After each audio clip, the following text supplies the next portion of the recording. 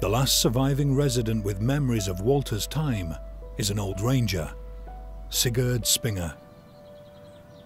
My granddad lived in a farm not far from here called Roshkelny. I just wondered how far that was from here, and is there any chance of a farm being there now or anything being there now? Sakat lūdzu, Sigurd, varbūt esat par Roškalniem? Tom Sillins will act as Guy's interpreter. Kas īsti notiek? Roškalna saimniecība, tā, ja es pareizi, kā saka, zinu un saprotu. Could we go just to have a look, just to see if there is the land, you know, Surely, how far from here is it? I think Sigurd can show us the way there.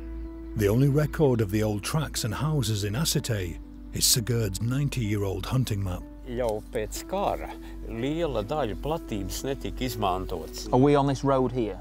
Jā, robežas piegāja te Poliņš mežsarga māja bija. So we need to go up northeast and then start coming back down on ourselves. Yeah. Sigurd, thank you very much. Thank you. Top man.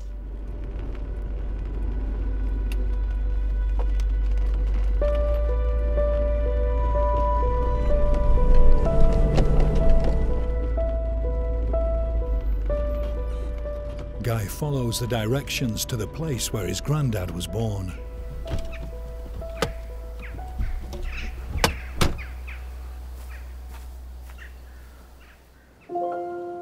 It was a thriving area during Walter's time. There were 319 farms, 2 windmills and 3 dairies. Latvians worked the land hard, becoming one of the world's biggest exporters of butter and bacon between the wars. But late in 1944, long after Walter had moved away, the parish was flattened when caught in the Eastern Front crossfire between German and Russian forces. Today, nothing is left.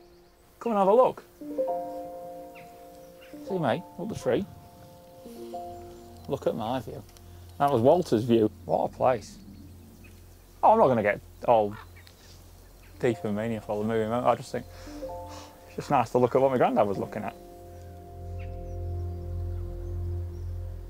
It is a bit of a moving moment, yeah. You're not going to get any tears out of me or anything, though.